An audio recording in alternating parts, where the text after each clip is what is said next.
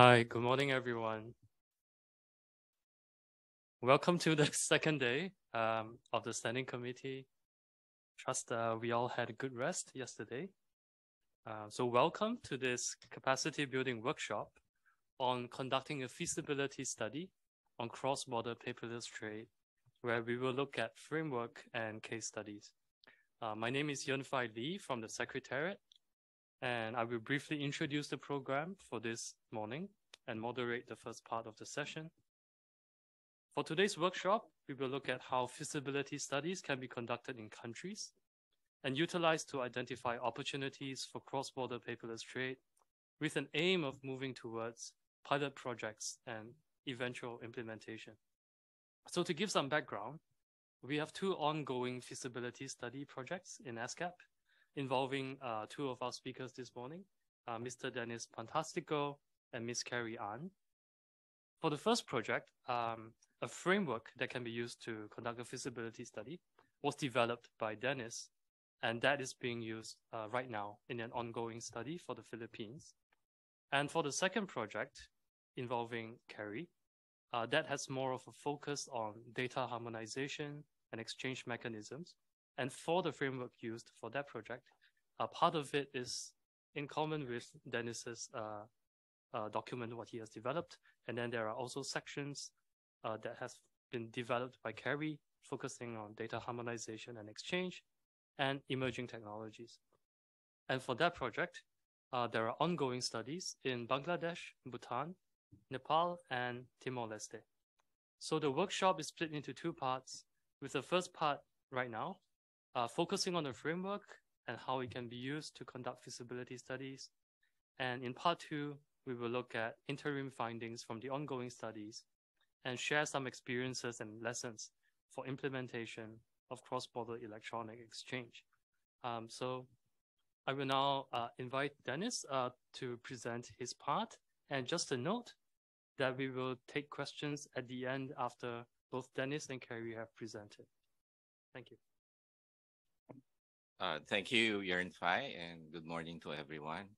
So happy to share a more structured framework in compliance with the CBPTA. So just allow me to introduce myself, maybe just for a few seconds. So I used to be with the ASEAN Secretariat. I was part of the ASEAN Single Window, and also I was involved with risk management, technical platforms, and also I'm doing the integrated risk management and also the AEO program for the Philippines, and also I'm supporting the ASEAN Single Window policy implementation at the national level. So more on direct member state support. So next slide, please. So just the overview. Sections is covering methodology and how I designed a questionnaire, and also specific questionnaire both for the high-level National Trade Facilitation Council and how we can improve or harmonize some of the indicated cross-border electronic messages, and also the benefits and costs involved. Next slide, please. Also, I think it's with me. So these are the objectives: specific documents, partner countries, what processes and what systems should be improved, and also the benefits. So in mapping or in crafting the questionnaires that we provided, I designed this more on the end-to-end cargo clearance process, starting from the exporting country, from pre-departure, and then the involvement of regulatory agencies, the movement of the goods from the manufacturing side up to if there will be a consolidator involved, up to the transport to the customs area, and then the key procedures under customs. You have the submission, selectivity or risk management, assessment, payment, and also release. And then after the release, the link with the port operators, with the port community actors, and then the closure processes, what to do with that particular transaction. So we map this, the whole end-to-end cargo clearance from export up to the delivery of the goods to the importer's premises. And this, we look into this because we know that end-to-end cargo clearance process is multidimensional. So you look at different dimensions, wherein for every actor involved, for every entity involved, they look at the same document, but the treatment is different. That's why when we design this questionnaire, when you get all the specific answers in relation to the procedures or processes and the actual exchange, the intent is really to convert this in what we call under a digital data governance process, wherein you can convert this to business rules and information rules, so that the exchange, the interagency sharing information would be more systematic.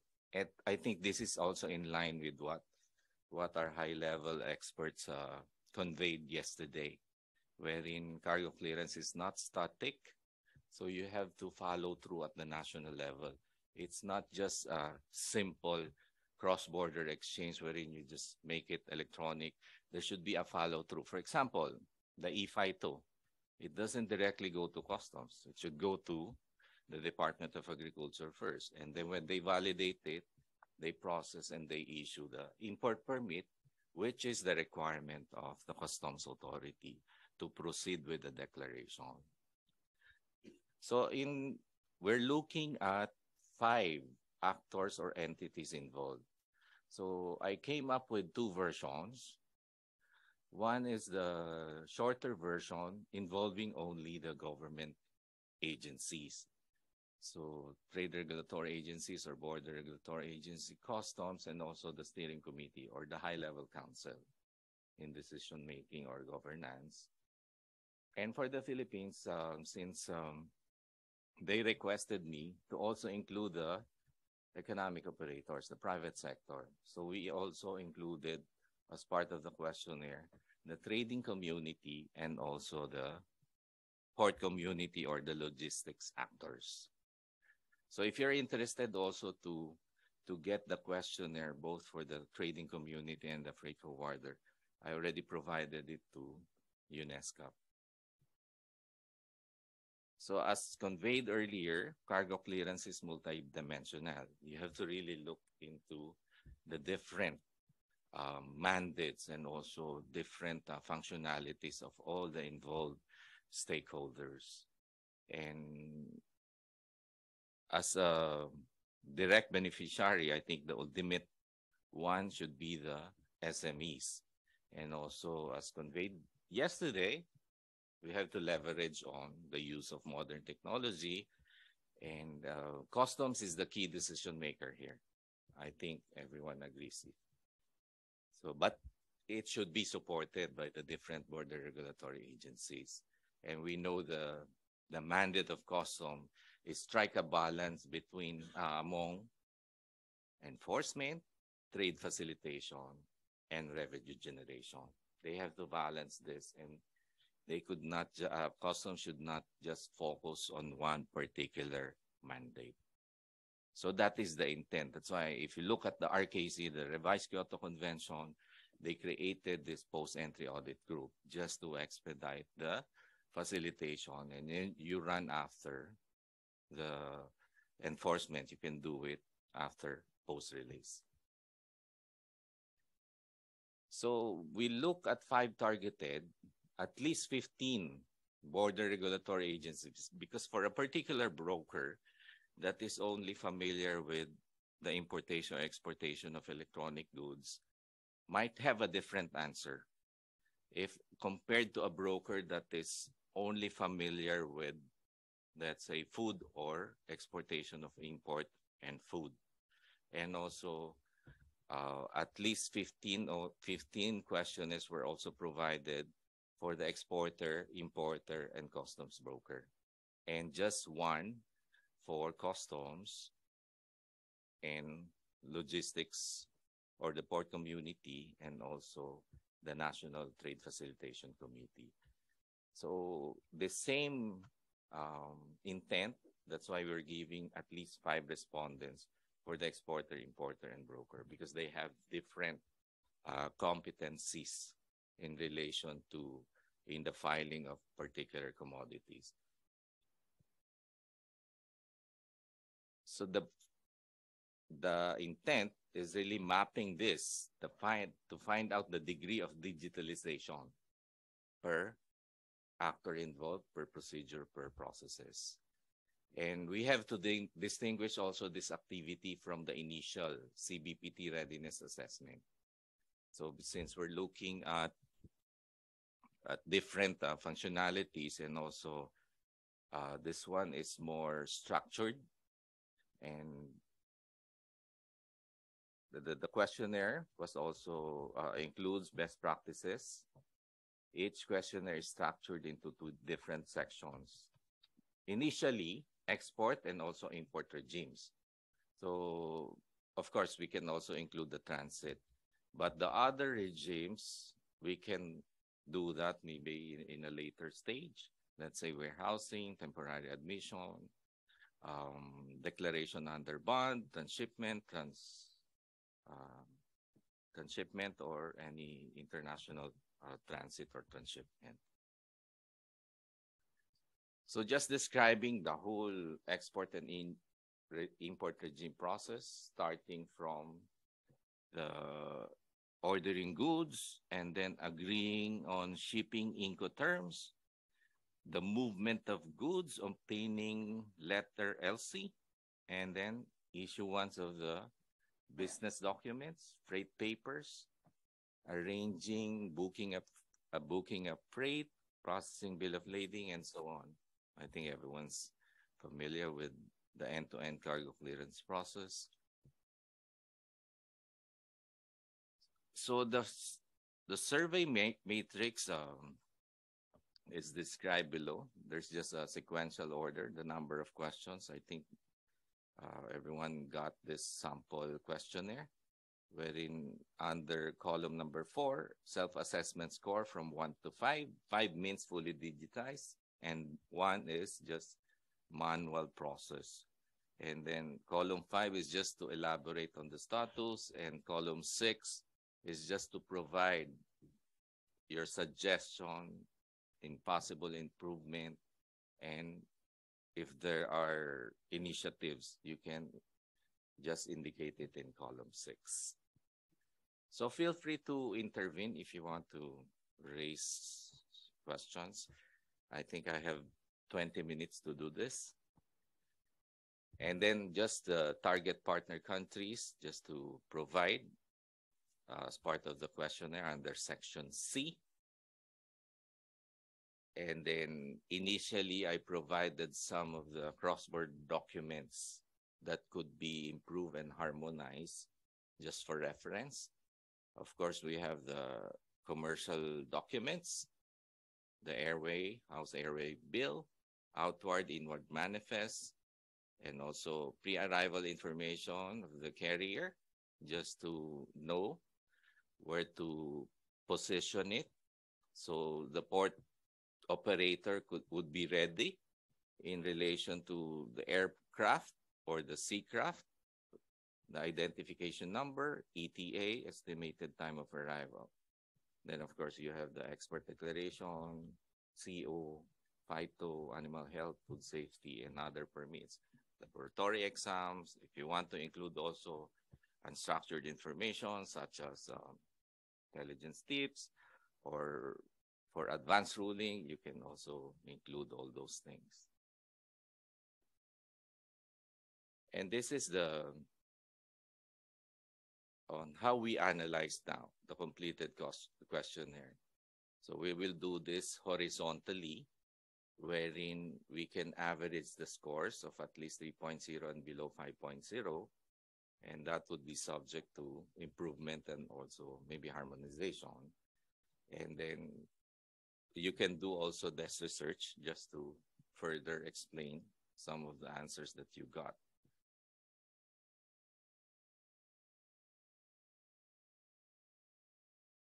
And for section E is just the cost and benefits. So this is a straightforward question.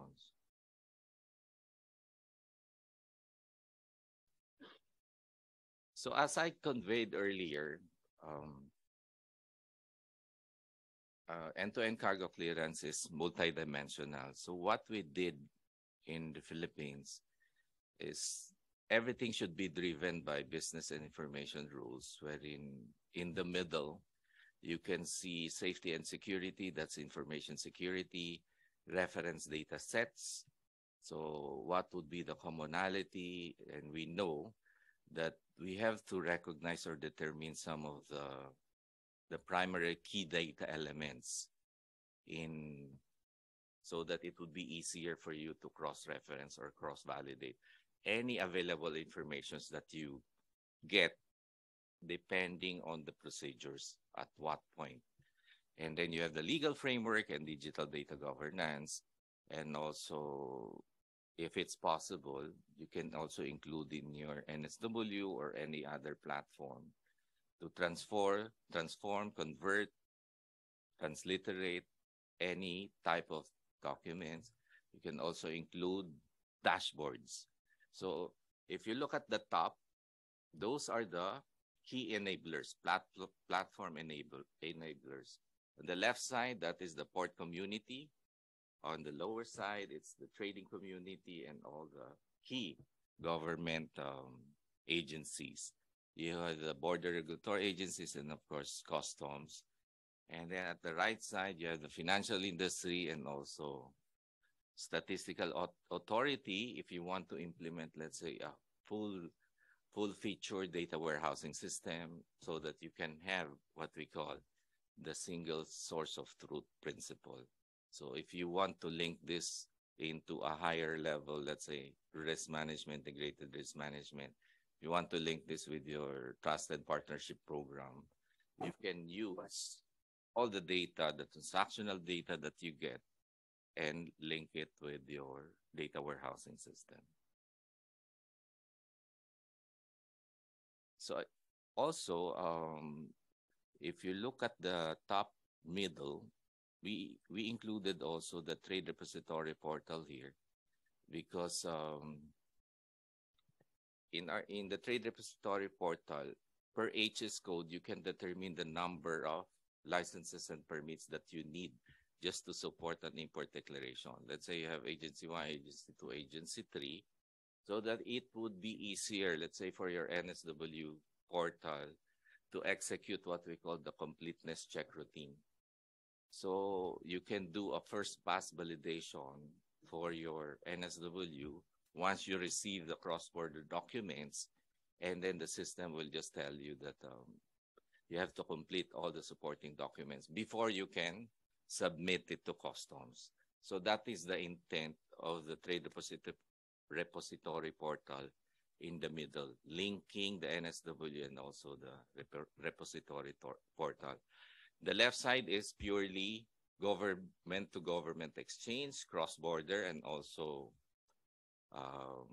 and then at the right side is the B2B, business-to-business exchange.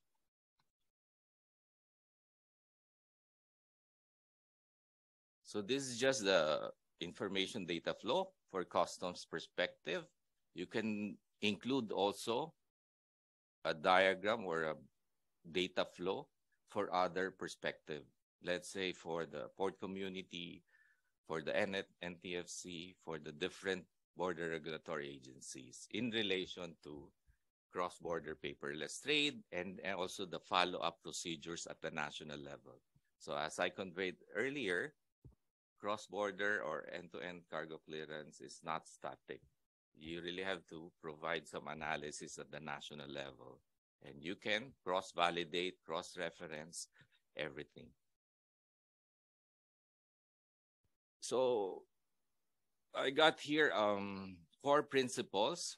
There are 9 just to support your report in completing the analysis per country.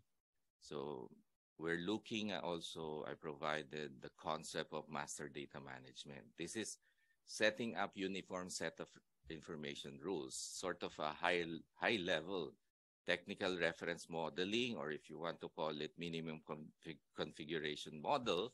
And the result of this, you determine the primary key data elements, and you can come up with a very systematic data governance council decided by the heads of the agencies and driven by business rules or information rules. So another one is information security policy, your asset and also your applications. Third, in line with what was discussed yesterday, third is more on identity management. Fourth is the enabling platform. You have the NSW, you have the routing management platform, which we see as a technology neutral platform, which is supposed to be not owned and managed by a regulatory agency, but should be managed by a neutral agency, so that the rules would not be in favor with that particular agency managing the day-to-day operation. Modular approach is just similar to plug and play, wherein when you design an application, it should be expandable, scalable, extensible, so that you retain the investment. You just continuously improve it. Digital data governance is more on the high-level rules that should be discussed, deliberated by the National Trade Facilitation Council in relation to the role-based access of different users. Partnerships, this could also be MRA, both at the cross-border level and then maybe service level agreement at the national level. Outreach, and of course, number 9 is sustainability. So that ends my presentation. So feel free to raise some of your clarifications or comments. Thank you. Very Sure. Yep. Thank you, Dennis. Sorry, I mentioned just now that we take questions at the end, but given the number of slides and the amount of content, we'll take quick questions now. So we open the floor for any questions, and online as well.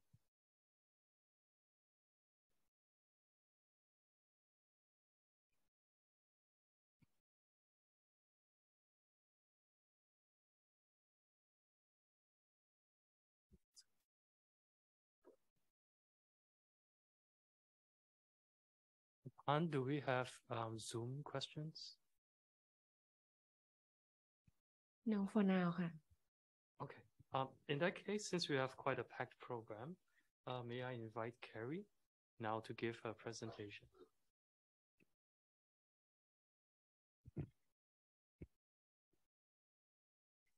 Thank you. Thank you, Yante.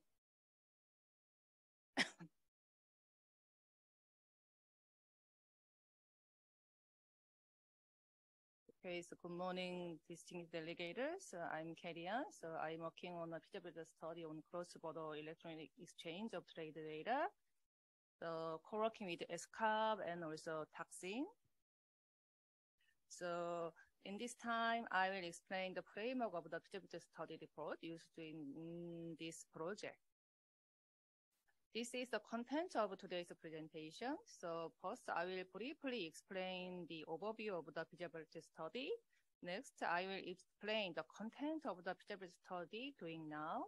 Lastly, I will explain the way forward to finalize this feasibility study as a conclusion. So the feasibility study has been starting since the end of July this year. This project is to enhance the capacity for sustainable cross-border trade digitalization through the application of emerging technologies and to strengthen the capacity of target countries in facilitating cross-border paperless trade for sustainable development and utilizing emerging technologies when feasible and effective. To do this, I prepared the feasibility study report framework for cross-border electronic document exchange in 4 countries by comparing and analyzing other similar feasibility study report released by the EDCF, World Bank, or IMO, as well as the ESCAP. The feasibility study framework is intended to guide the user in evaluating the feasibility of the selected country, engaging in the cross-border electronic exchange of trade-related data and documents with the partner countries. In addition, it is focused on identifying feasible trade documents, including data elements, and data exchange mechanisms for initiating the cross-border electronic exchange of trade data. So from these slides, I will explain the outlines of the feasibility study framework.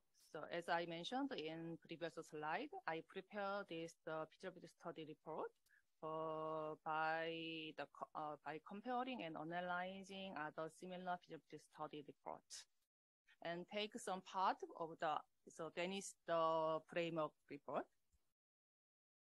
So this feasibility study report is composed of 5 sections and 5 annex.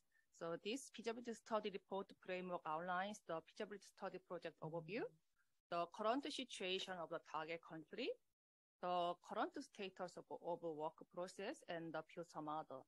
The first section is the objective and description of the feasibility study. Second part is the analysis of the status that analyze the current status of the country related to the cross-border electronic exchange of data, including legal environment, trade procedure, especially with the neighboring and major trading partner countries, and ICT infrastructure. It also briefly identifies the main challenges and key issues, as well as the requirement and needs for the to-be model, which will be addressed in section 3. For collecting primary information, the national expert has conducted interviews and circulated questionnaire with government agency and relevant stakeholders using Annex A and B. So especially I briefly introduce the detail of the section 2. The section 2.3 is relating to trade procedure and volume. So the main export product and main export country in their country in 4 countries, using a workflow of export procedure for main export product, and status of information as example are described in this section. So this slide shows the workflow in case of export procedures. National expert has drawn their flow charts for each country's trade procedures like this. The third section is a recommendation that describe the current level of the corresponding country in the paperless trade maturity level and what to do for the next step regarding the context for undertaking the proposed feasibility study. So next, we will suggest the draft to-be model of cross-border paperless trade and transit for each country. And this part contains the system computerization to provide a detailed analysis of the technical requirement to deliver the proposed solution.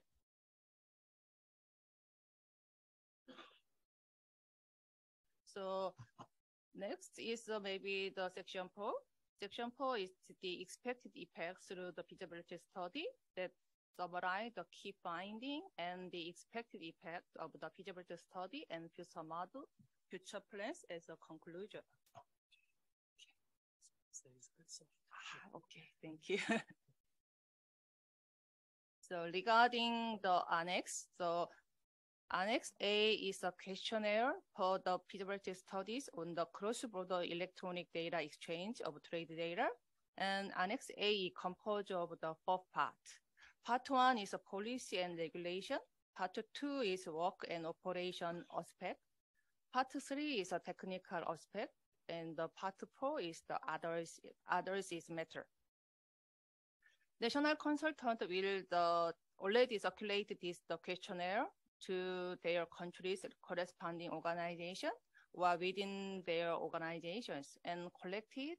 After that, they summarize the result of the questionnaire in section 2. The Annex B is to assess what specific data or document should be used for cross-border electronic exchange. This annex is adapted from section B of the framework of conducting national feasibility study on the cross-border electronic exchange of trade-related data or documents. Annex B contains the several surveys, so which need to select it based on the respondent organization. If the responder is working in customs, then they should fill out the custom authority survey on cross-border paperless trade of Annex B. Annex C is the trade information that collects trade information such as main goods, main partners, and trade volume, etc. for export and import process from data released by an international organization. National consultant will be reference this information on filling out section 2, and they update it if necessary. Annex D is a template for initiating cross-border electronic data exchange. This initial template was developed by UN Next Task Force on cross-border electronic data exchange, those East Asia, and submit to the LTWG as a contribution. So when a task force will be established and discuss details for cross-border data exchange, they will utilize it and can describe the required information.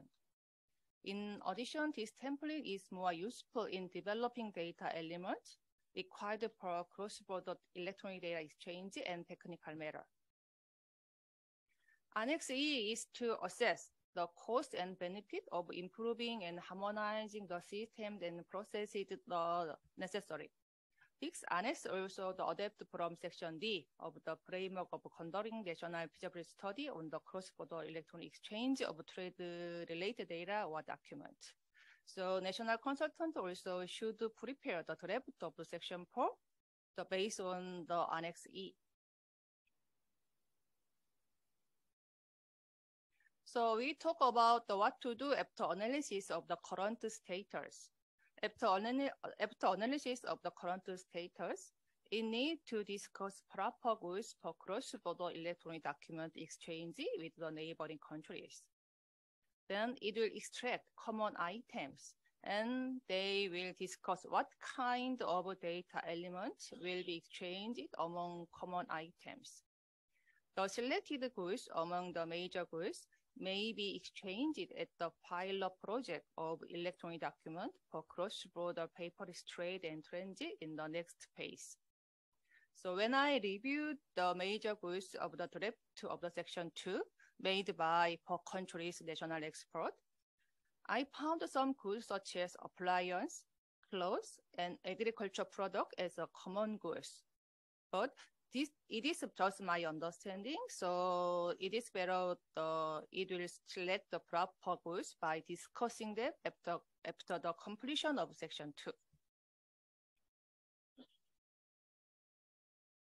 So in conclusion, talking about what is the consideration for cross-border electronic data exchange of trade data for connectivity, interoperability, reliability, and safety. The participating country need to consider which organization will participate in the pilot stage of the cross-border electronic document exchange project and how to select one or two goods among the major goods of participating countries. After analyzing the major goods, all members of the feasibility study or task force team will select target document for the selected goods. In addition, the following knowledge is required through ESCAP capacity building workshop. First is business process re-engineering, the basic concept of business process re-engineering. Second is the framework agreement on facilitation of cross-border paperless trade in Asia and the Pacific. So yesterday we also discussed about the framework agreement. Last one is is the ESCAP business process analysis guide and data harmonization guide for data harmonization. Because when the exchange electronic data among the participant country, it's important to exchange the unified and the simplified data element.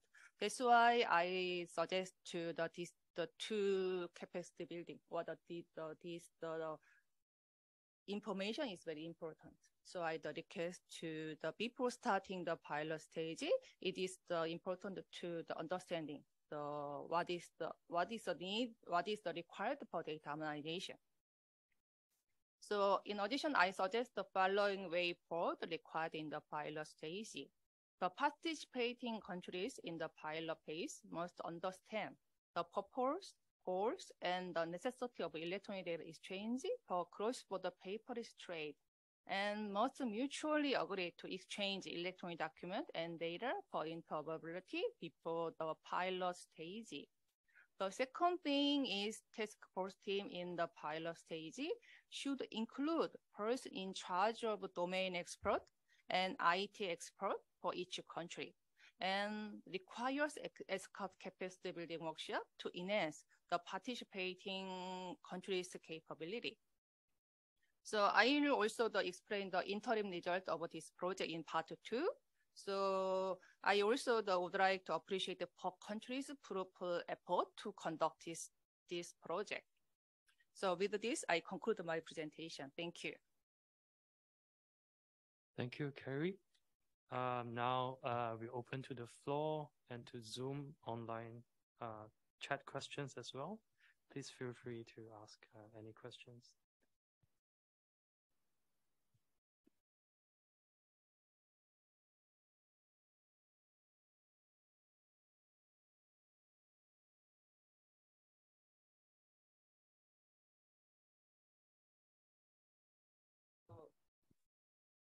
So I had the one suggestion to the Taksin. So Taksin is always talk about the cybersecurity. So I think it's I suggest to the Taksin to explain why the cybersecurity important to the cross-border data exchange.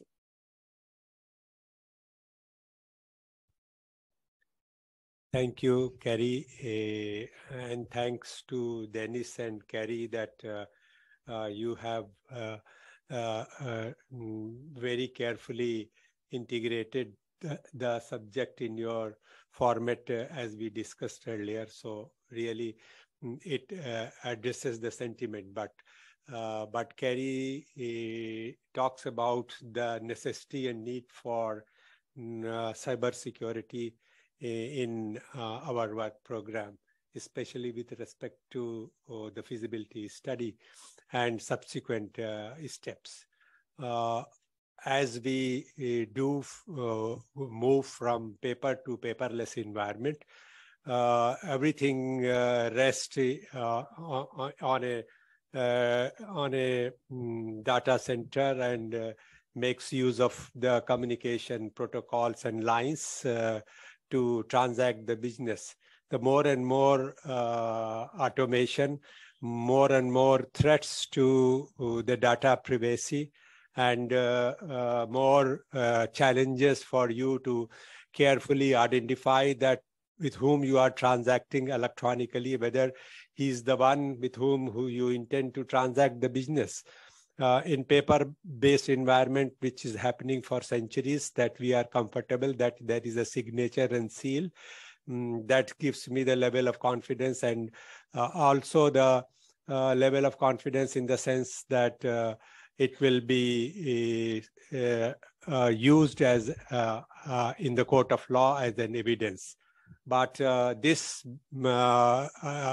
standing scrutiny as evidence is a challenge for both, for the legal fraternity as well as for those who are transacting the business when there is a dispute. So there is a need for us to address few things. Number one, I am able to very closely identify to whom we are transacting the business on a network is the one who is supposed to be the recipient. So how digitally you identify a commodity partner sitting on the other side in another jurisdiction. When I'm saying other jurisdiction, then there is a need for us to also understand and appreciate that between the two nations, there is the mutual understanding and acceptability that an electronic document will have the same validity in court of law as that of the paper-based document, number one. And number two, that if there is a dispute, it will be resolved between both the countries because there is an agreement between both the countries that we will accept the electronic document. So first is that you have to ensure that there is a clear understanding about how you identify someone. So digital identity management is a big issue. There has been initiative. You must have seen yesterday in the forenoon, there was a presentation where we have talked about verifiable credentials, and also we have distributed identity management. So these are the subjects which there are standards for it. And when we try to do this activity, we have to understand that we have one such aspects up and running in your jurisdiction, in your country. So that is something which need to be addressed very well. And also safeguard the interest that the data and the document which is stored on a computer, not only that it will be seen today, but it will be seen with respect to 10 years or 20 years or 50 years down the line, that what you have stored on the computer can be verified after 10, 15 years when the technology changes. So these are the challenges that perhaps we'll have to take into account. It takes time to build it into your legal framework, and that's something should be taken care of parallelly. Digital security and data document retention is a very important subject. And I know that this has been built into both the documents, but you need to also underline and understand that this is a necessity and should be integrated into your legal framework. Thank you very much. Thank you, Tahsin, for the sharing. We have a question from Zoom, and actually Tahsin has touched a bit on this question from Zoom. So this question is asking, should we be aware of certain issues related to resilient digital trade facilitation, things such as internal threat signals or threat intelligence? So some of the related topics to invite some of the speakers to talk about could be visibility of both external and internal attack surfaces, monitoring for baseline deviations for detecting insider threats, interrupting of communications, for example, in e-commerce or payment or data exfiltration, and the leveraging of network data for security, visibility, and control. So I think Tahsin has touched on some of that, but perhaps Dennis might want to speak on this. Yeah, thank you. Since this touches more on secure pipeline, so I think I can convey on two important factors. One is identity management, to ensure that the sending actor and the receiving actor are both authorized and accredited. And then second, of course, is digital signature, just to ensure wherein if you transmit a particular electronic document, you are more comfortable that you provide information security issues. And based on international best practices, I covered one is information security policy, which could be under ISO 27001 up to 27005, and then ISO 3100 under risk management, covering the whole procedures and processes just for accountability for each particular actor. And in relation to e-commerce payment or just for electronic payment, just to cite what the Philippines did for electronic payment, just to provide complete visibility, is the Philippines is now implementing what we call auto-debiting. So there is a secure pipeline between the authorized agent banks and also customs and also some TRGAs, not very limited TRGAs.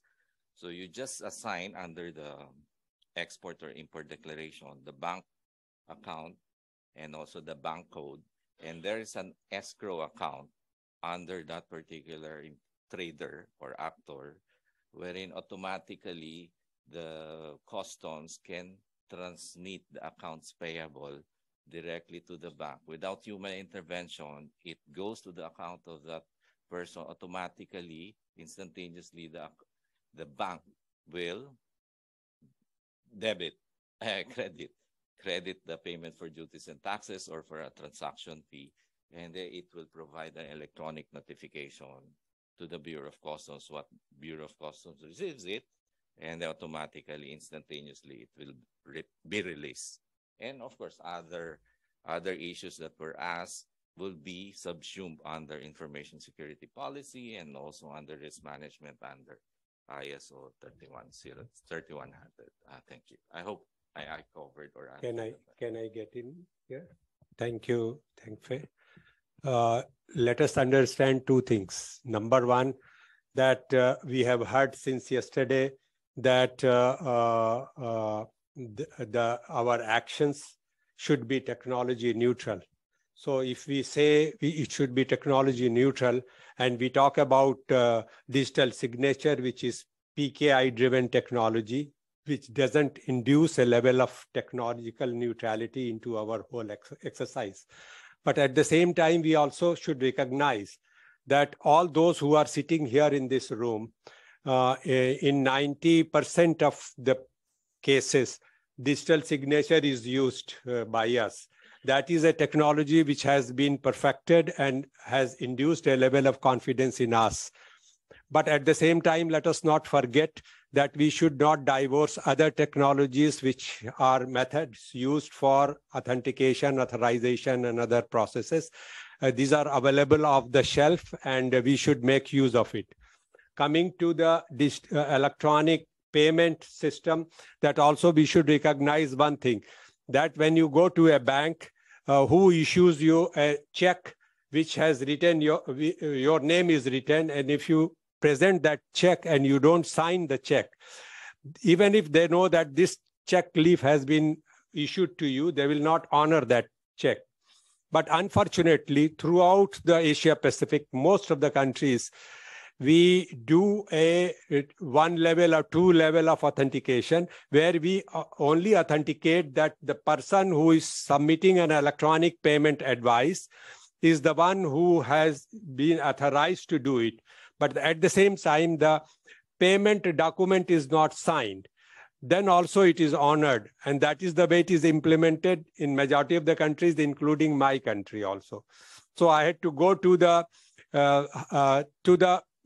highest bank in our country, which is called Reserve Bank of India, who is Apex Bank, requesting them that, yes, that kind of payment is fine if it is low-level payment, but if it is a high-value payment, then you should integrate this into the electronic framework of this country for electronic payment, that I should have options to sign this so that tomorrow my banker should not say that you did not authorize for $100 or $1,000, but the payment was done for $10,000. So those kind of aspects should be built into the system, and we should insist for it. And I insisted for this in my country. I was holding a position that I could insist and get it vetted by them. So there are order issued that saying that it should be given a option to the payee that whether he wants to digitally sign his transaction or only a two-factor authentication is good enough to do it. So these are the pros and cons of doing the things. But I do believe that all the transactions which we are discussing, all Dennis has mentioned today about all documents, you will find that the 80% of this document doesn't need any level of digital signature to be embedded on it. A two-level authentication process is good enough to move forward. Only few documents which has financial implications need to be digitally signed. So let us not try to do digital signature affixing on every document which is transacted. let us be very careful because it comes with a cost. Thank you. Thank you, Tahsin. We are getting close to part 2 of the session, but just one more question from Zoom. May I invite any of our speakers and even Tahsin as well if you want to reply, just a quick comment. So this question, very simple. Many countries have implemented national single windows.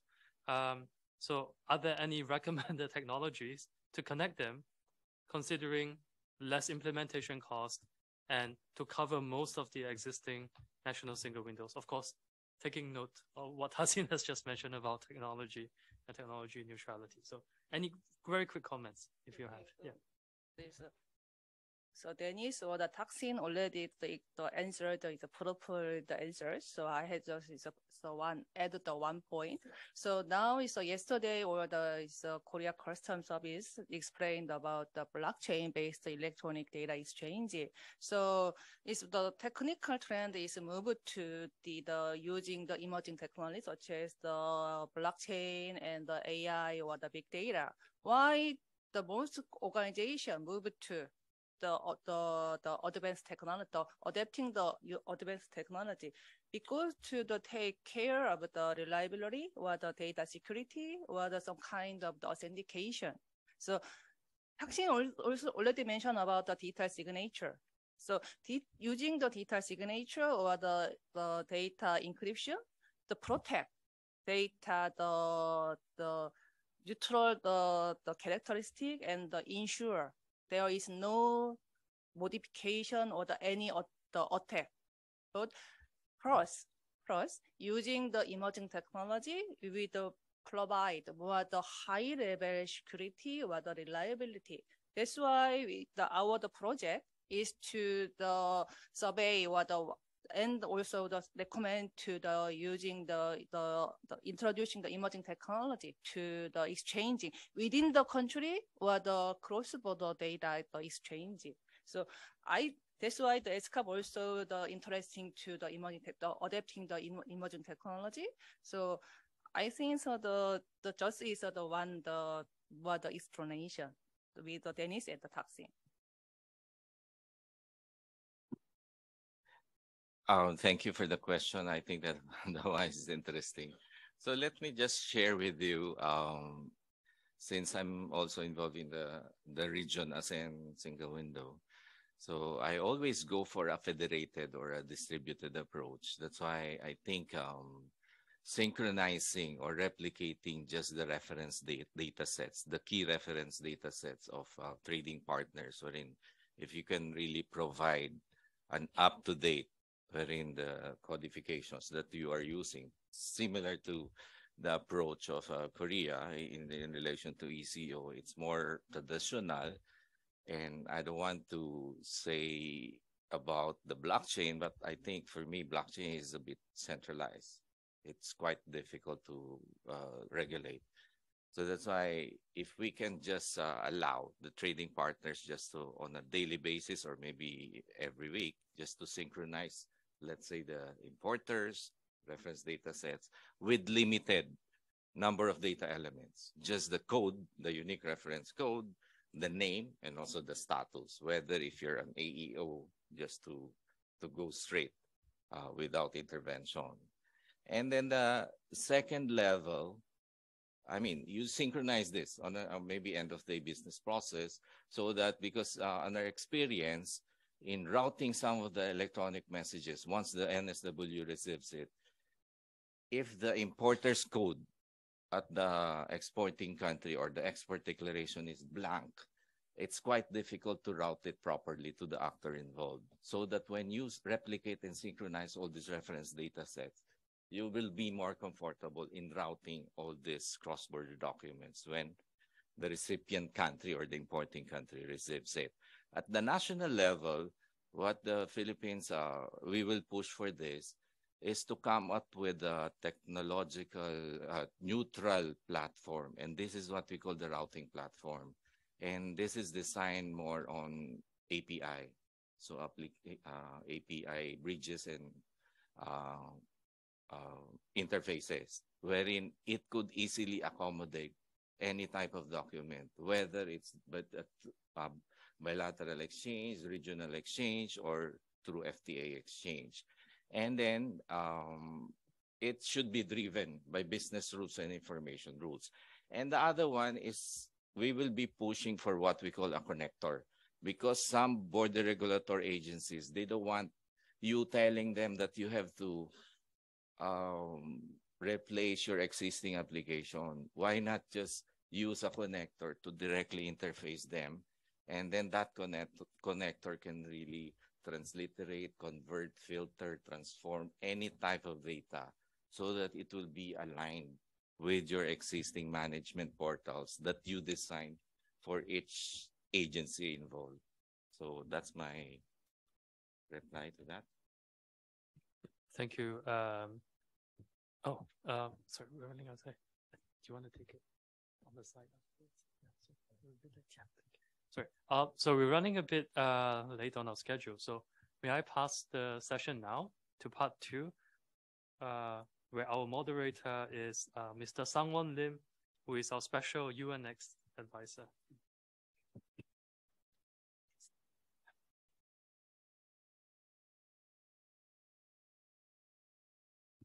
So thank you, Yampai, for kind introduction, and I would be happy to moderate the rest of the 1 hour because we are a bit out of schedule, behind schedule. So, but we'll try to finish on time. So what I propose that we have 3 presenters here, then 2 commentators and some Q&A sessions. But we have 1 hour, so maybe 3 presenters, they try to finish their presentation within 14 to 15 minutes.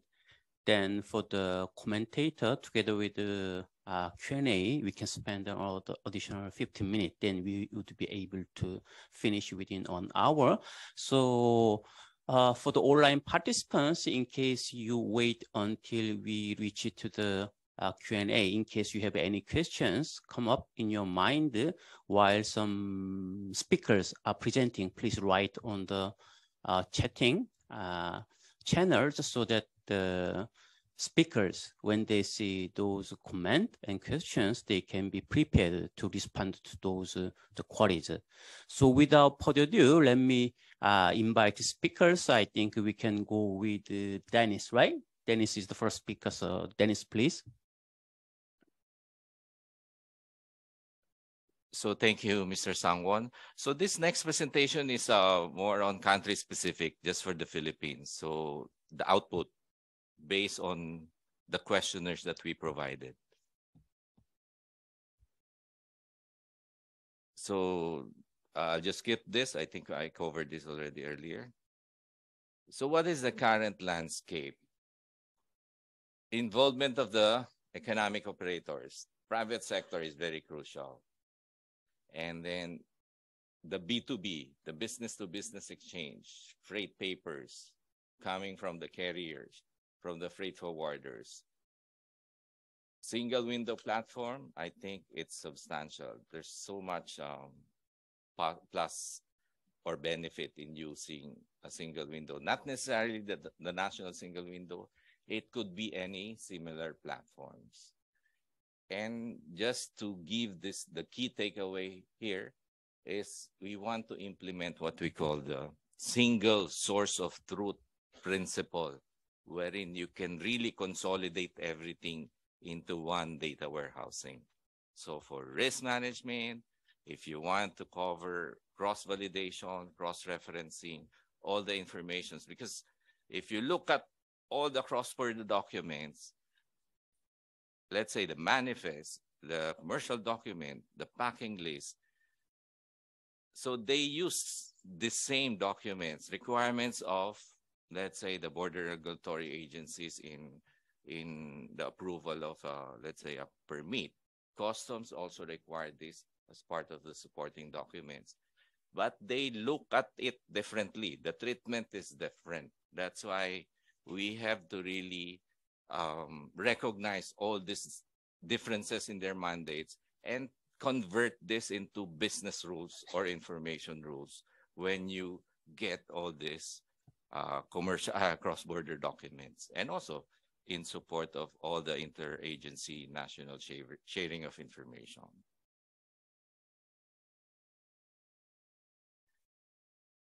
So that single source of data or your big data under data warehousing, you could also use it for crafting economic and fiscal policies, and also in knowing exception management report in the utilization, let's say, of certificate of origin under the free trade agreements. Are you really benefiting from it when you provide all this preferential rate? And then risk management should no longer be custom-centric. We have to encourage also the border regulatory agencies to set up their own targeting and profiling activities. Because if you look at the end-to-end cargo clearance process, customs is in the middle. So some of the advanced information or cross-border documents, the border regulatory agencies get this advanced information ahead of customs.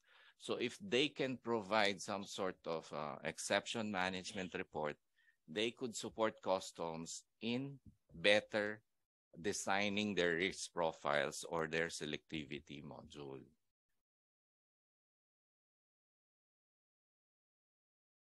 And also, I think it's about time that we also support the BRAGAs, because most available tools, reform and modernization guidelines are confined to customs. So much support for the past several years are always for customs. It's about time that we really look at the other participating government agencies and recognize the TRGA's role dynamics and process mandates that affect their ability to cooperate properly in cross-border paperless trade. As mentioned earlier, we have to consider also synchronizing or replicating, wherein trading partners that go beyond, it should go beyond setting up just an exchange mechanism of equal importance or formal interoperability, review process of exchange semantics, frequency of replication algorithms, and also training is also key. So what is the implementation strategy? So of course, it was formalized with the Bureau of Customs of the Philippines. We got the approval of the commissioner, and then we already provided the questionnaires, the 5 questionnaires for this 5 targeted respondents, and we agreed that it should be initiated. This should be driven by the agency, not the consultant. So there should be the one sending this to all the involved actors, the other government agencies. And we agreed with this. And collecting data, it's not only from the questionnaires, we will also do virtual interviews, validation sessions, and also desk research. Targeted identification deficiencies, this is the prime intent. And we also will also consider participatory and also consultative approach for specific areas that maybe needs clarification. And also recognize the readiness assessment that were covered before. So we have to really just pick up some of the key takeaways of that activity and conduct survey with all the 5 targeted respondents. So the current status, only customs submitted the completed questionnaire. And I think in the Philippines during this holiday season, no one works. So that's why we expect the completed questionnaires to be submitted sometime in early January. And then, as conveyed by customs, possible trading partners are China, Republic of Korea, and also ongoing with the ASEAN member states. So it's very clear in the questionnaire that we're looking at Central Asia, South Asian countries, and also East Timor. But the volume of trading between these countries and the Philippines is quite low. That's why they specified China, Republic of Korea, and ASEAN member states.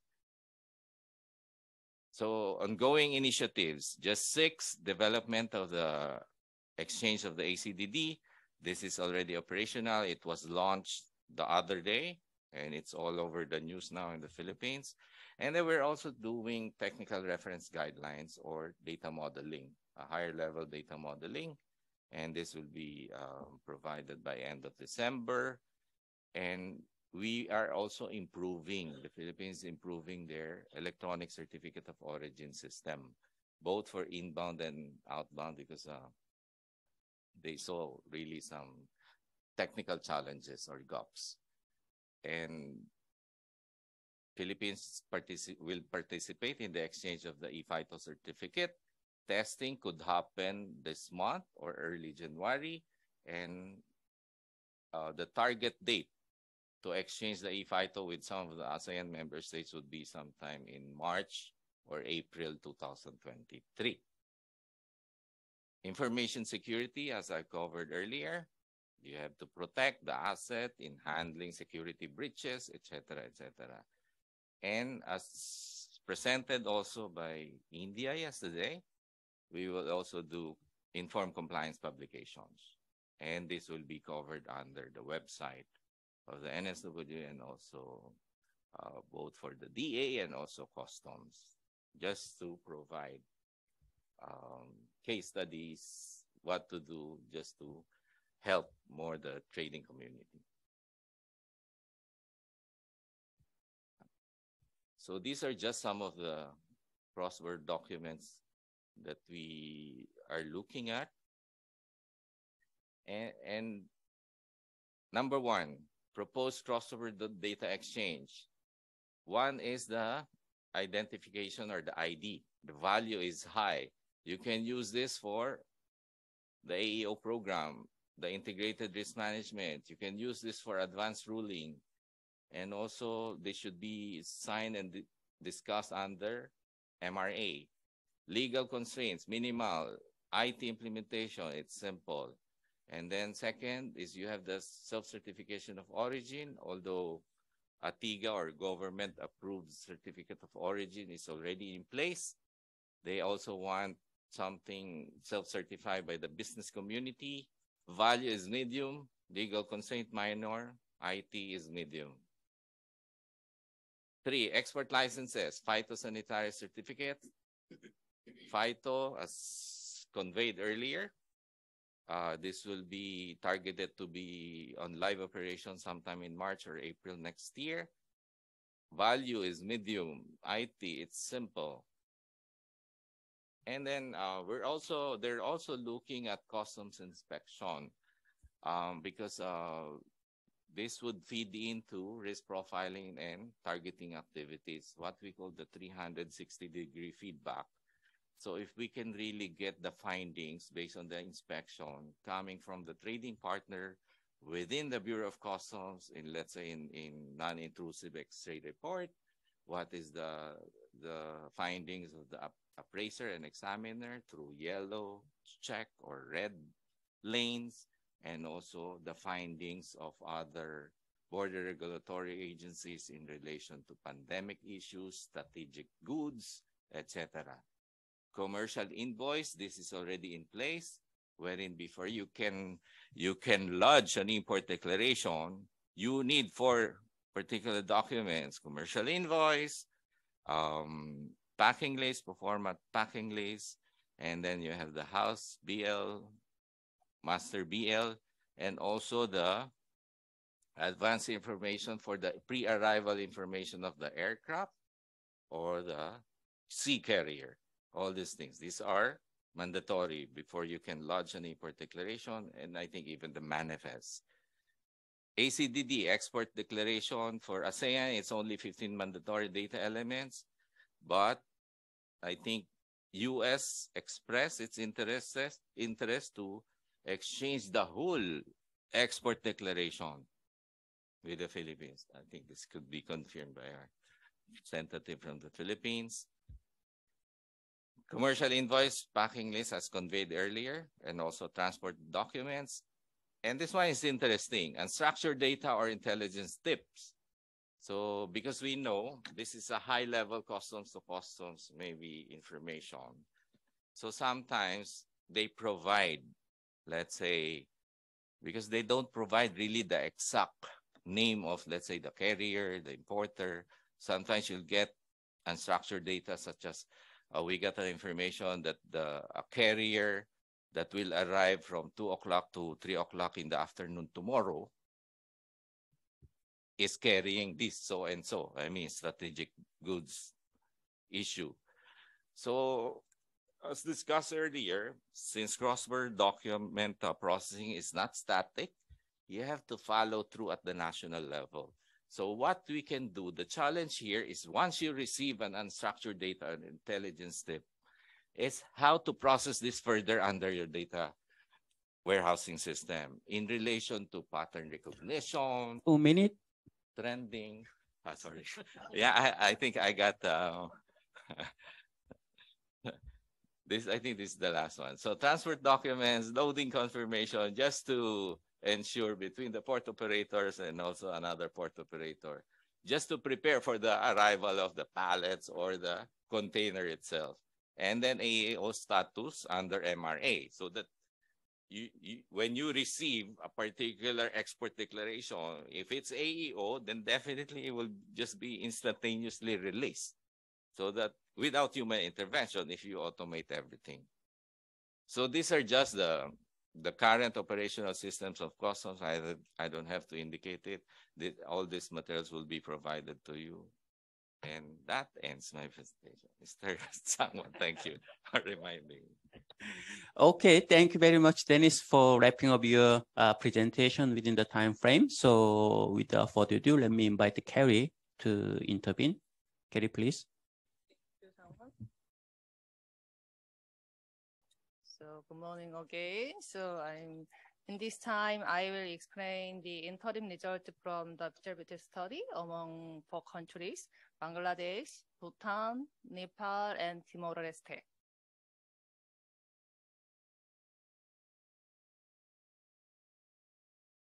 Okay.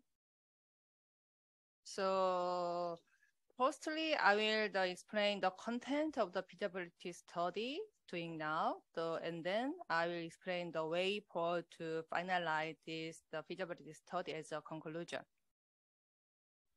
This slide shows the status of the 4 countries' trade environment. These status got from national export materials from 4 countries and the output of the questionnaire. First is the trade environment. The Bangladesh mainly transport, export, and import goods through the maritime transportation, and they said they don't have a transit procedure. However, I think the Bangladesh support transit procedures for neighboring countries such as Nepal and Bhutan. And Bhutan and Nepal mainly transport, export, and import goods through transit procedure through the neighboring countries such as India, China, and Bangladesh. Timor-Leste transport all export and import goods through the maritime transportation like Bangladesh.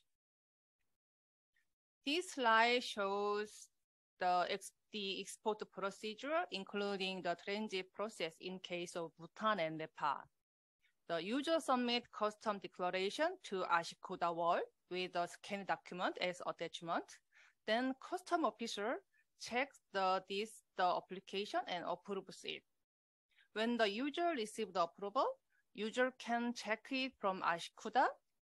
However, the user should print out the permit document on paper. Then the user should show the printed permission document on the cross-border declaration and submit custom declarations for transit to border customs, for the example, the Indian customs. After transportation within the transit country and arriving at the importing country, the importer submits import declaration to the importing country's custom authority. This slide shows the export procedure in case of Bangladesh and Timor-Leste. Almost the same in case of Bhutan and Nepal, except for the transit procedure. Next is next is how to handle custom operations in 4 countries. 4 countries use the ASICODA World program, and they try to upgrade their ASICODA World program.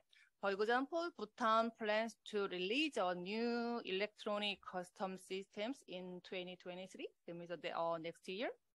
The electronic custom system is based on the web environment.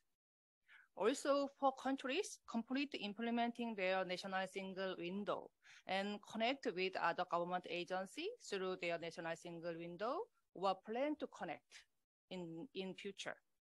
As common issues, even though 4 countries use the ASICODA World program, but 4 countries still use a paper document, and only few electronic documents are used in ASICODA World and have the manual process. In general, the ASICODA World support EDI and IATA XML standard and try to adapt the WSO data model. However, the ASICODA World over 4 countries doesn't support the WSO data model, which is the customs international standard. Even 4 countries complete implementing their national single window and connecting with the other government agency systems with using their national single window, but weak information sharing between government agency systems or government agents and users.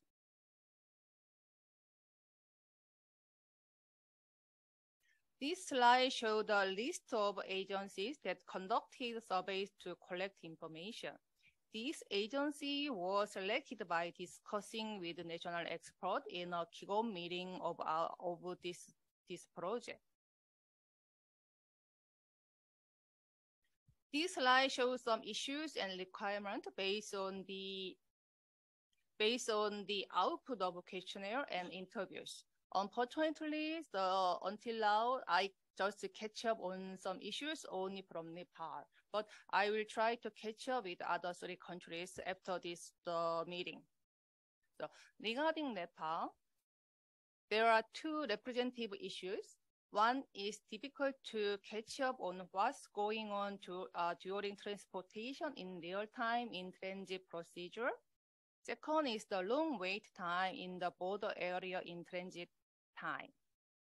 In addition, the major requirement from surveys is that most respondents want to change the custom system to the advanced system and cross-border data exchange as well as the government agency with the country. Fortunately, Nepal government plan to enhance their custom systems, so it is better to find out together how and what to do for the cross-border electronic exchange of trade data. Go back main content of the feasibility study.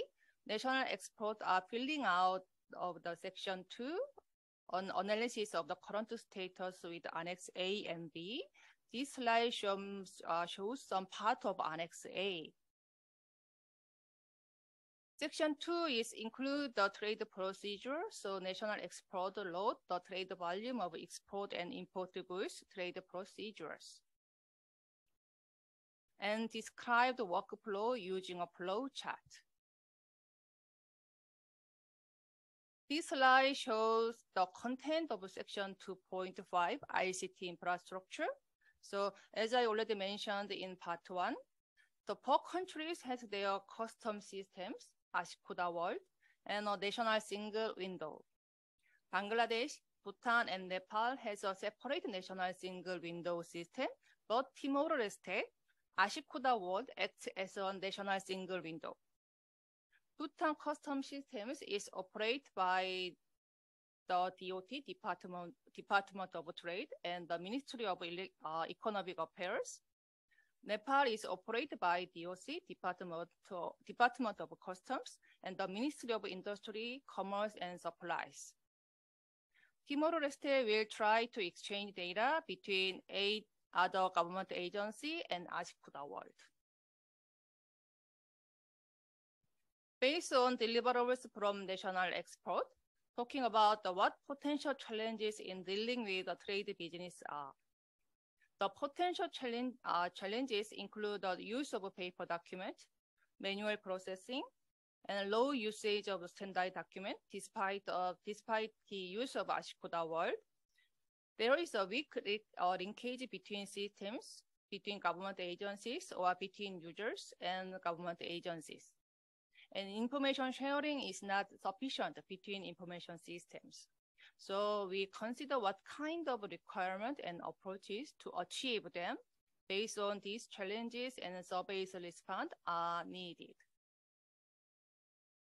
Despite the era when state-of-the-art information technology is applied, many parts still handle the trade and custom operations based on the paper document. There are still many parts that use information technology in limited or partial way. Documenting, re-entering, and duplicating submission between various stakeholders are not only a risk of additional time and expense in trade and custom process, but also a risk of human error, counterfeiting, and modulation. Then how to resolve these challenges? It can be achieved through the paperless trade information informatization using system processing and electronic document.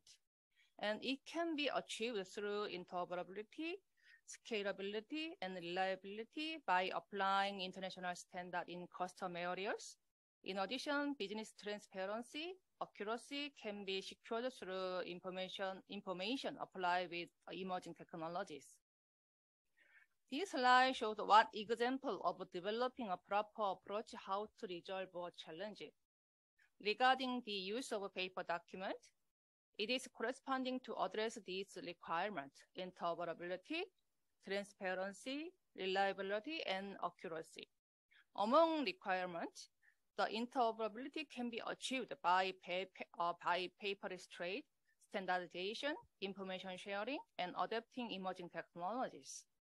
After defining the approaches, list action items, and establish a step-by-step implementation roadmap based on the priority result. Clearly define the goals for each action item and arrange them in consideration of the relationship between the preceding and following action items. This slide shows a stepwise approach for the detailization of trade part. If currently you use paper document and trade operations are done by manual processing, it corresponds to the step 1. So your effort should be made to reduce the use of a manual and paper document. In other words, electronic documents such as EDI or XML should be introduced for paperless trade in trade and transit operations, and information systems should be implemented to efficiently process work operations.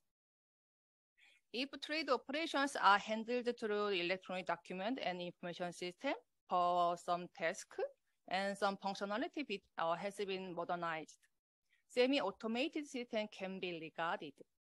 It is corresponding to step 2. You should make an effort to progress trade procedure automation to reduce trade operation time and cost and increase work efficiency. If trade operation is improved by trade functionality modernization or paperless transaction in step 2, you should provide the diversity of access as the trade environment changes. Step 3 should provide various access methods such as web and mobile to user. And interconnection for information sharing with the related organizations or the neighboring country. Also, it is efficient to push ahead the national single window and community system for national collaborations. Then emerging technologies such as blockchain, big data, artificial intelligence must be introduced to respond to the global supply chain environment by transitioning to a smart trade and custom system environment. So all countries that are participating in the feasibility study belong to step 1, 2, and 3 because they already they have the manual processing and the use of a paper document, and also they use the Ashikuda World, and also they have the national single window. So for countries try to enhance their current status with emerging technologies and move toward the cross-border paperless trade. In conclusion, go back to the content of feasibility study. So thinking about the consideration for cross-border electronic data exchange of trade data. National export in four countries conducted surveys with Annex A and B and did interviews with their government agencies and filling out the draft of Section 2. After reviewing the draft, challenges from the output of the as-is analysis will be listed, and the draft of Section 3, that is a recommendation, and Section 4 is the expected effect, will be prepared. This to be modeled in Section 3, describe the current level of the corresponding countries in the paperless trade maturity level and what to do for the next step regarding the context for undertaking the proposed feasibility study, and contains system customization to provide the detailed analysis of the technical requirement to deliver the proposed solutions. With this, I conclude my presentations. Thank you. Okay, thank you, Carrie, also completing your interventions within the given time frame. So I think this several information contained in your presentation is relevant to the next presentation by Eric, because the several countries covered in your study has big trade transactions with India. So let's hear first from Eric from India Customs about their experience, then try to build linkage on how the South Asian countries can try to build blocks of the data exchange. So Eric from India Customs, the floor is yours. Thank you. Thank you so much. Good morning, dear colleagues and friends. So I will briefly share some of the experiences that we have in Indian Customs in recent times. So taking cue from my previous presentation yesterday, which were primarily domestic reforms and initiatives. So today my presentation is actually going to be on the cross-border aspect of yesterday's base. So it's just a very brief introduction to the kind of pilot projects and implementations that we have so far. It's the pre-arrival data processing or data exchange that we have initiated in recent times. So this is based on the World Customs Organization concept of a globally networked customs, which actually derives its inspiration from the requirements of the WTO's trade agreement, where it is stated that members shall exchange information for purpose of verifying an import or export declarations. So in the customs in the 21st century vision, the globally networked customs is the first building block, and I shall read out the statement. And there is a need for closer real-time collaboration between customs administrations and between customs and business in facilitating legitimate trade and undertaking customs controls. So this is primarily an electronic transmission of selected fields from export declaration as soon as the customs clearance is allowed by the exporting country. So the importing country will receive these data on an automated environment, and it will run the authentication, the genuineness of the declarations which are filed in the importing country vis-a-vis the declarations which have been made from the country of export. So this will greatly help in facilitating trade. It will allow us to have an efficient risk management system and border tax compliance. I must also inform that we have 13 ongoing bilateral engagements, although the scope allows for multilateral engagements as well, but in India, it's primarily bilateral. The similar time, like this December last year, we already had a project ongoing with Maldives in December 2021. And I must also inform that we have already taken up engagements with our friends, Nepal and Bangladesh. In fact, we have already shared the concept papers as well as the draft memorandum of understandings. So we are very much in touch with them on these aspects, I believe, which is relevant for our discussion as well. So As I have already read out in the vision statement, it is primarily customs to customs, but it also allows for customs to business. So as I have informed, it's as of now, bilateral primarily. So the vision ultimately is to create an international e-customs network, and it will have a set of rules governing the exchange of information between the administration. So all these things will have to be built in the MOU. It will have to be specified. It will have a set of rules on data protection for secure, real-time exchange of customs-related data. So all these requirements will have to be inbuilt into the memorandum of understanding between the engaging parties. So this is a brief pictorial representation of how actually the process will work. You have the exporter sitting in the exporting country. He makes a declaration in his own country of export. Then it goes to the importing country. So when the customs declaration are filed, for example, in our country, it'll be the import general manifest followed by the bill of entry. So when the legal documents are submitted to us as per law, then we will verify and authenticate those declarations vis-a-vis the declarations which have been given in the country of export. So the modalities I've already discussed a bit. So the data fields are going to be mutually agreed upon. So it'll have to be discussed by the legal team and the IT teams. So the indicative list are, for example, the name of the importer, the exporter, the details, the harmonized system nomenclature details up to 8 digits perhaps, then the value, the bill of lading, etc., and the voyage details, for example. So all these things will have to be mutually agreed and maybe required to be reproduced in the MOU. So this is the process flow. You have country A, which is signifying the country of export, and country B, which is, if I may use the word, the recipient country, the country which is going to receive the goods. The countries share the predetermined data fields in an automated environment. Then the second step is the data is processed in the automated custom system. So it can also be verified and amended again, canceled also if required, if there are deficiencies. And when the data is finalized and received, it will be acted upon. It'll be acted upon and it'll be utilized for sending out the risk management directions and instructions to the assessing officers for a very efficient clearance process. So it's a two-way traffic, so it's mutual. So as I have already informed, for the sake of repetition, it is expected to lead to enhanced trade facilitation, efficient and verification and monitoring, and better and efficient risk management, better coordinated border management, better tax compliance. So that is primarily about it on the pre-arrival data exchange bit. I would also like to briefly inform about my colleague from Korea yesterday mentioned about the electronic transmission of country of origin certificates, which we have recently been engaging with Korea. In fact, in September this year, the heads of customs between Korea and India, we signed the agreement for the technical specification document, the TSD.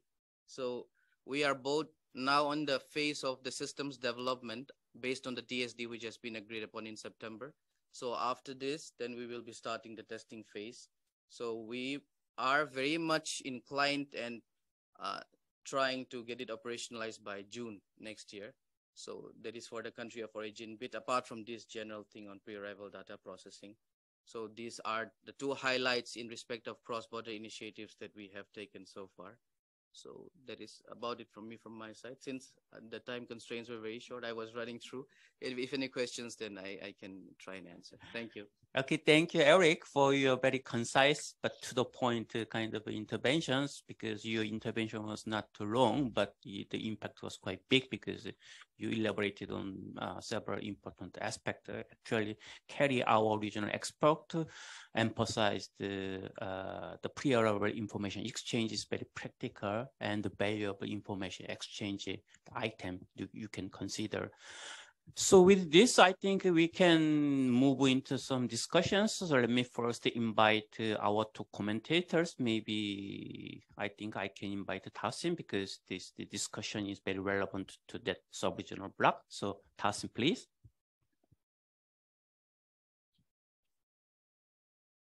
Thank you, Sangwang. First of all, allow me to compliment three presenters. The presentation was very much on to the mark, and adding input from India makes better sense, because especially the carries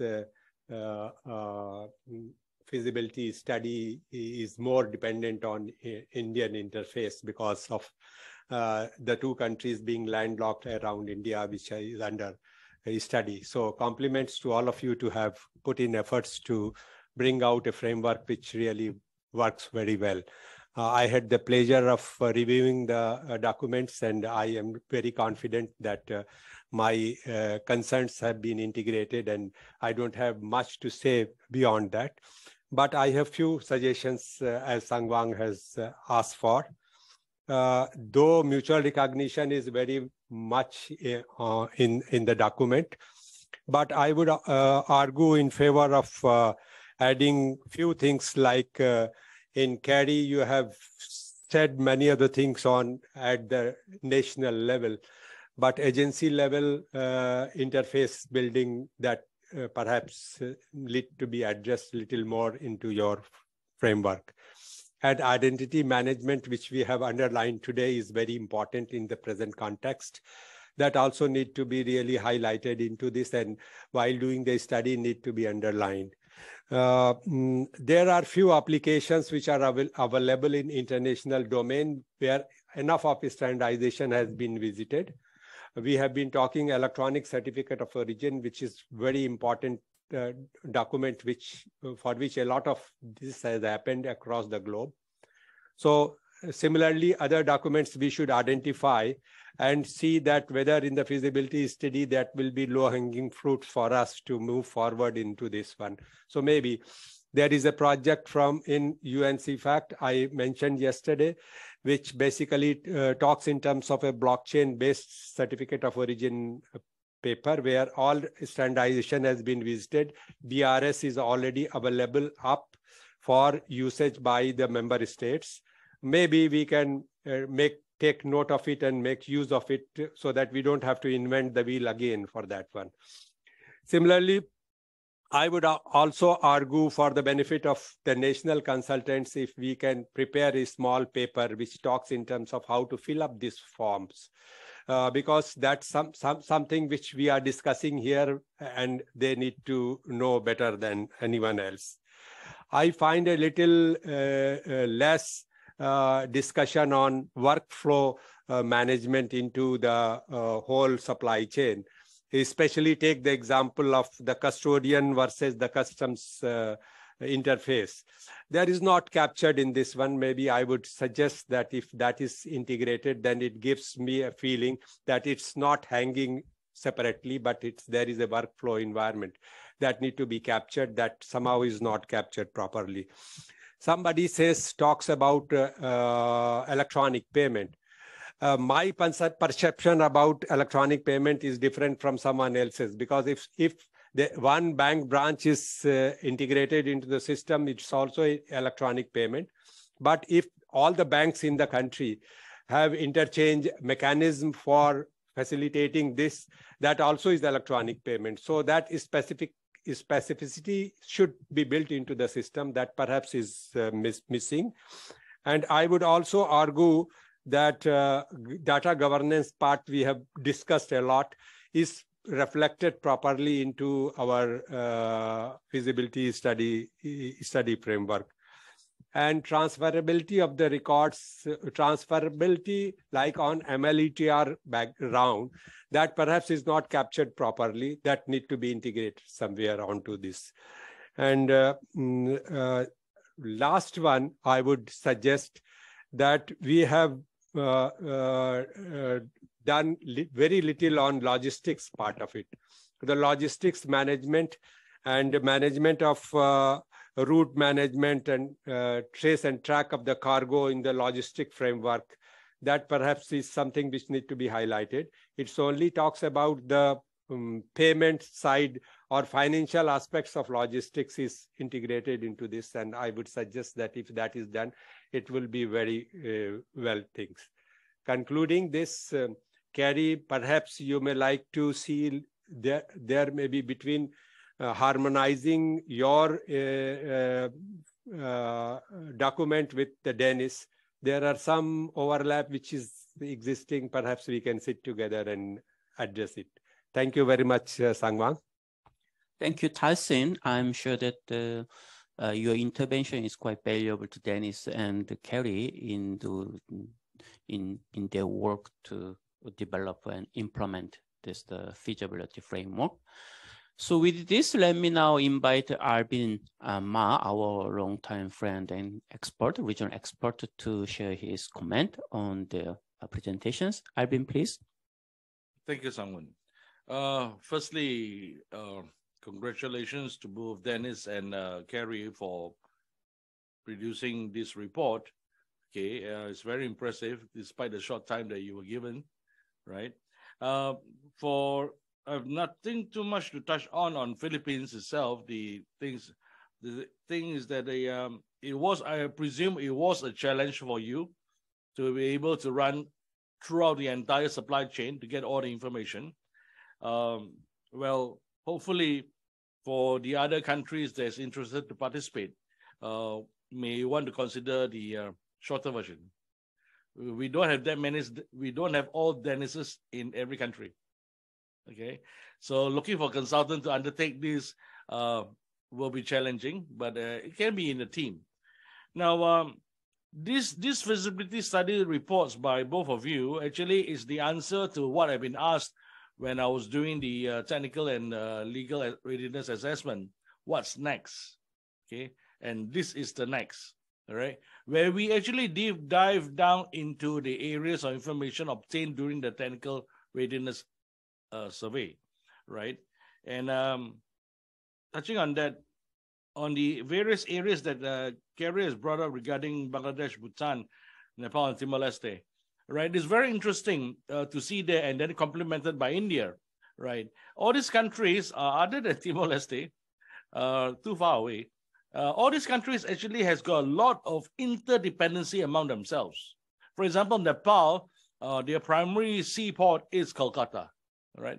So there is a lot of movement of goods from there, the customs procedures, the transit procedures. And then we're talking about Bhutan. That is one very unique situation. Like say, for example, if Bhutan were to import via Chottagram, that's in Bangladesh, okay, the goods actually move from one country through India, then to Bhutan. So there's double transits there. So maybe some of these projects could be like, say, having a one-stop or a synchronized inspection process or the transit process, rather than going through from Bangladesh to India to Bhutan. Okay. Similarly, as for Nepal, okay, I don't think there's much going through the north sector. Okay, logistically, it is not so viable. Most of it, correct me if I'm wrong, because I did an assessment many years ago with Nepal. Their primary export routes are through Burgunj in the south of Nepal into India directly. So from there, some thoughts could be on the fact that how can we have, since now India has got so many of these initiatives in place, okay, and this can also be valuable, okay, to have a pilot project of this nature. As for Bangladesh is concerned, right, your primary connection is between Benapol to India on the other side, and that's where they move the goods from through Bangladesh to the northeast of India. So pilot projects of that nature between both customs of India and Bangladesh will be very valuable to facilitate trade, right? So some thoughts could be put there along those areas. As far as Timor-Leste is concerned, now, well, Timor-Leste is very unique. It's a sea-locked country, all right? But the island is divided into two. The east is where you are. The west is Indonesia.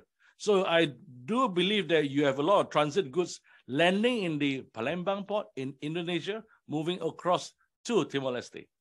But congratulations on the launching of your new port. Okay, that I think will solve a lot of these transit problems. So because your existing port or the old port is very small, okay? And congratulations on that. So maybe in this study, could touch a bit of, as far as Timor-Leste is concerned, could touch a bit more on the new port and how this can improve the facilitation of trade and between Timor-Leste and the rest of the world. It's in a very valuable position there. And then maybe the study can also include the exchange of information with Australia, which is basically, there's got tons of trade running between Timor-Leste and Australia itself. So other than that, since I do understand it's an interim report, so maybe some thoughts could be put into this to complete the whole cycle, right? And like what my esteemed colleague over there, Takshin, has said, there's also other areas to be looked into as well. So for me, I'm a field man, so I look more into the operational field areas that need to be included. Okay, like for example, Philippines, you are a sea-locked country with multiple transits. How are you going to move goods from one island to the other? Okay, I think I can conclude my intervention on this. Okay. Okay, thank you, Alvin, for your intervention and sharing your kind of, rich experience in helping many countries in moving toward in trade facilitation. So now I think we can move to the Q&A session. So let me first invite to the online participants, whether they have any participants, then I'll open the floor to the room. Let me invite the online participants first to make sure that they have the chance. So Pan, do you have any participant from online asking questions other than previously asked? We have one hand raised from online. Kersang Jordan, could you, I'm not sure if you allow, could you speak out? Because he or she didn't submit on Q&A box. Please.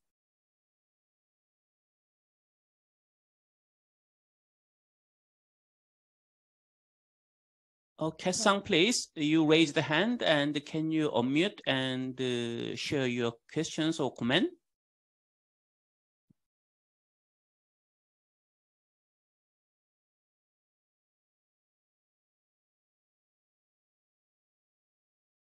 Sang, can you try to unmute? Or otherwise, another way, you can also write down in Q&A or the chat box so that we can see your questions or comment if you cannot unmute yourself. So during this session, you can ask questions to both session 1 and session 2. Who's wants to unmute them? Unmute. Hello, we cannot hear you well. Could you speak louder, please?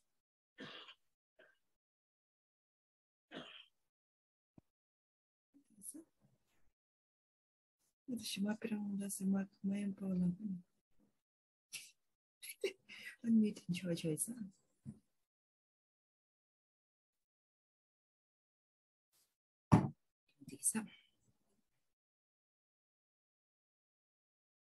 So we can now hear you. Can you speak up?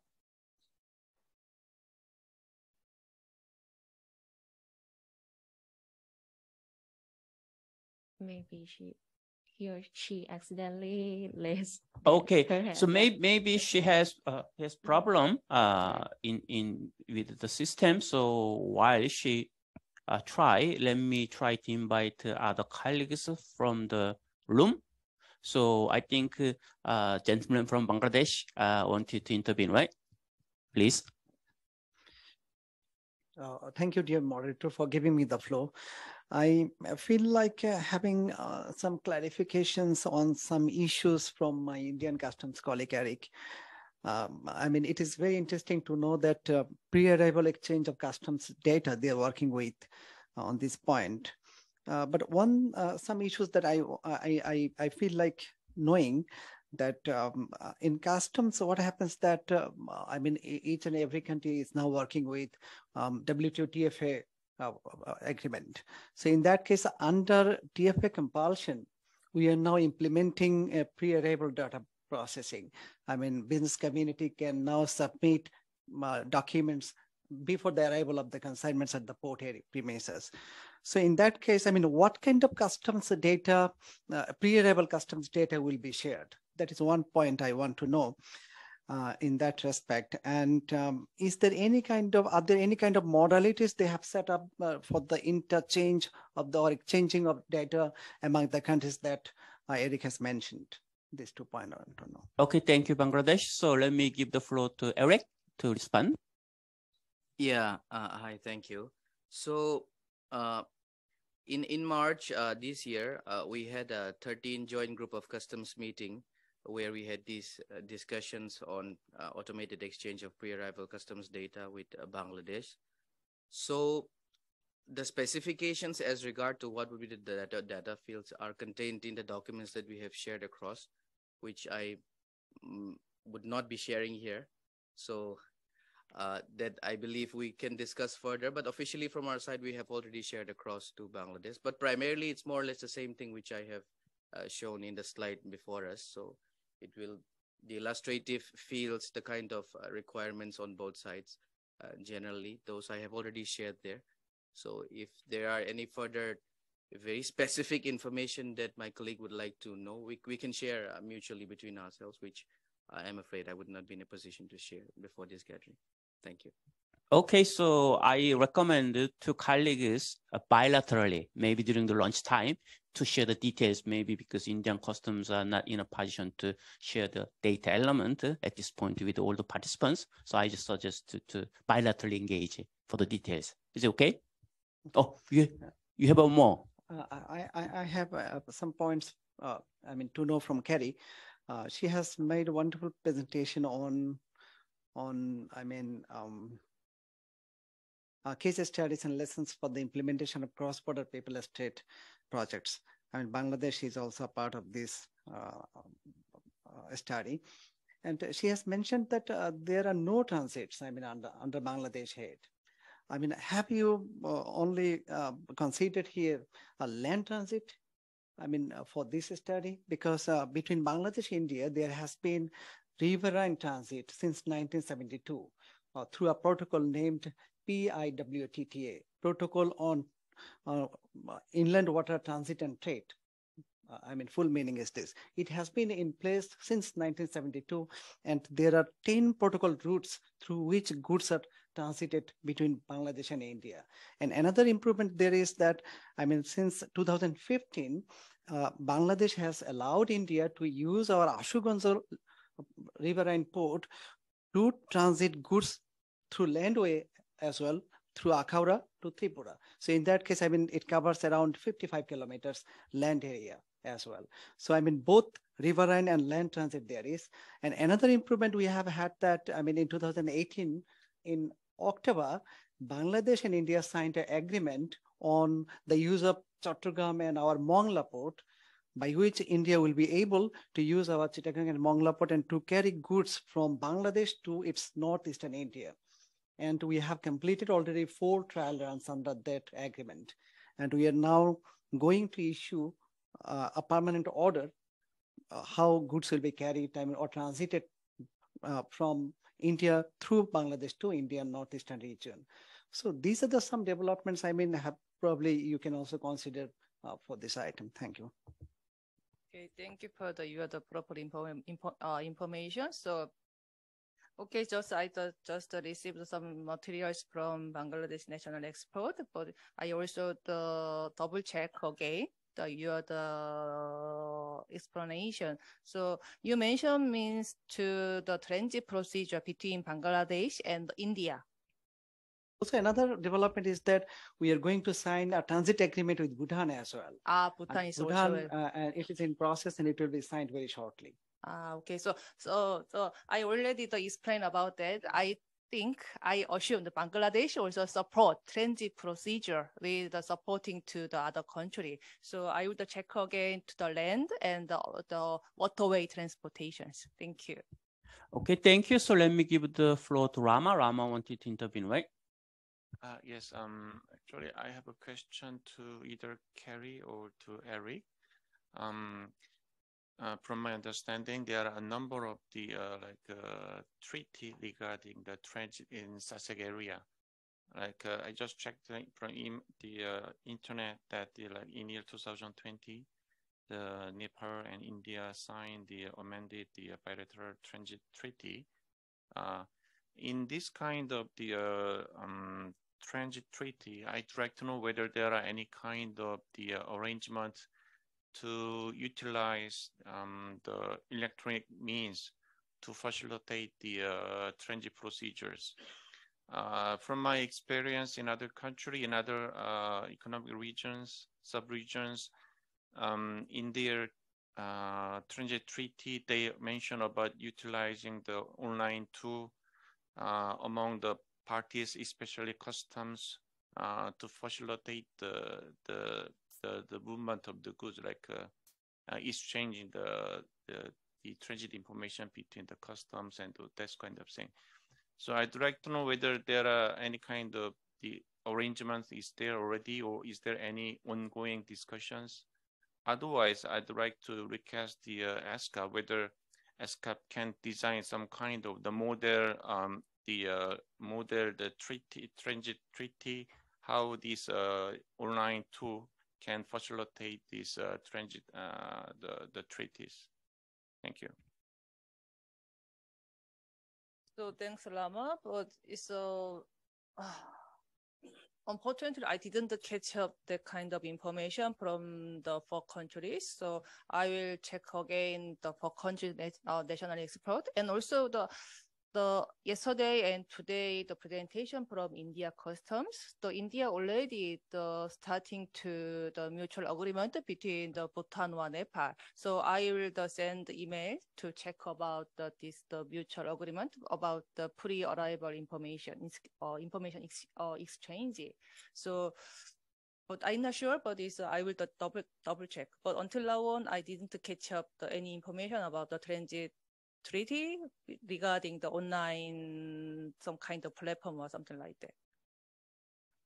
Thank you. I think, yes, Rama, thank you for raising this valuable point. I think it's more relevant to Yan and Tengfei. They are not here somehow. So, but I would like to Yongfei to remind them basically that if some countries of the ESCAP member states, they have some transit or trade treaties, and if they are joining CPTA, CPTA can be a kind of bridge to link those treaties that doesn't have the paper trade implementation, and CPTA can be utilized to enhance their existing transit or trade treaties by adding just simple one sentence in the existing transit treaty for the transit procedure. CPTA can support the paperless way, something like that. That would be, I think, a valuable point that the ESCAP member states can consider together with the ESCAP Secretariat. Of course, in the afternoon, the parties of the framework agreement would discuss about the action plan, and there is some linkage that the Secretariat and parties can take a note of. So with this, anyone else from the room would like to make any comments or questions? Okay, if not, let me go back to the online again, whether there is any additional questions or comment, or the previous participants would like to intervene again. Ban, is there any update?